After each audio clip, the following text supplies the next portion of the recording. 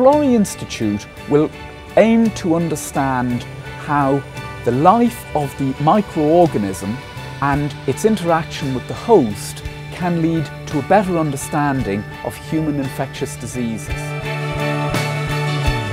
Where we are now, we've had a bit of an interlude since 1945, since the discovery of penicillin and its development into a treatment by Howard Florey and others. We've kind of had a bit of an easy ride. We've forgotten what it's like to be constantly under threat by infectious diseases. And that's starting to come back. More and more we're finding infectious diseases, the pathogens that cause them, the bacteria, are becoming resistant to common antibiotics.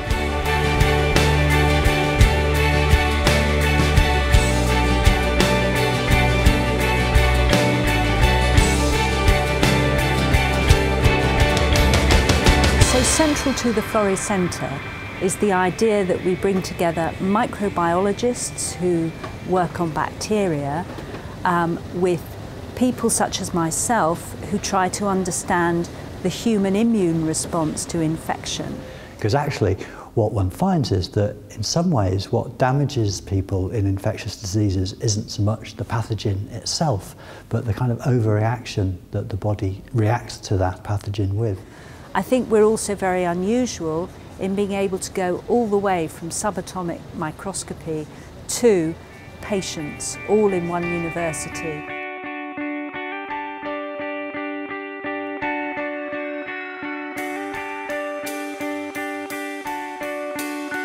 So the focus of my research is in the bacterium Staph aureus. This is a devastating pathogen that kills tens of thousands of patients per year in the UK and hundreds of thousands more worldwide. But essentially, I look at clinical strains and try to identify parts of the genetic makeup of that bacteria that might explain why one person gets a more serious disease than, say, another. If we could find out what these are, we would at least be able to predict, perhaps by taking a small sample from a host, who would be predisposed so that we could treat them prior to infection. So in the Florey Institute we want to take a bit of a holistic view of the nature of the interaction between the pathogen and its host, and I think that's the particular angle that we're trying to take. We were excited by that vision and we're kind of backing that with resources to support facilities and to support new appointments, to support studentships, to get people into the area, get people excited by the area, all working together on these very important problems.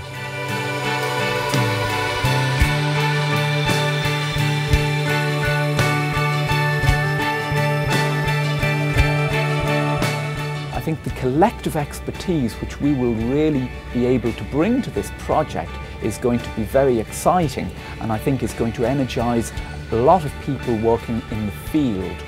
Our plans for the Florey Institute are that we will have a variety of individuals co-located working together on multidisciplinary projects. These will range from students and postdocs to principal investigators working in teams on individual projects, but with an overarching aim to understand the microbiology and clinical challenges of Staphylococcus aureus infections and Streptococcus pneumoniae infections.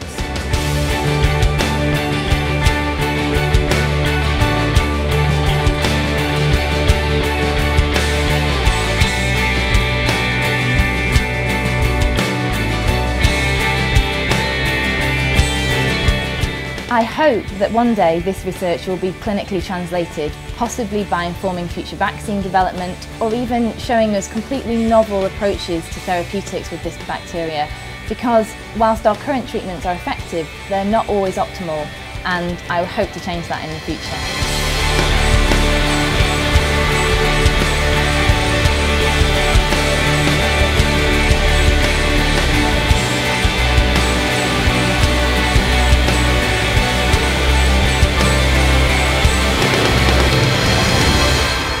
Well, as a clinician, my ultimate goal has to be to make a difference to patients. And I think a huge achievement of this centre would be if we can look back, in 10 years' time, whenever, and say what we discovered, what we developed and took forward into the clinic has actually changed the way that we treat patients with infections. That would truly be a significant achievement.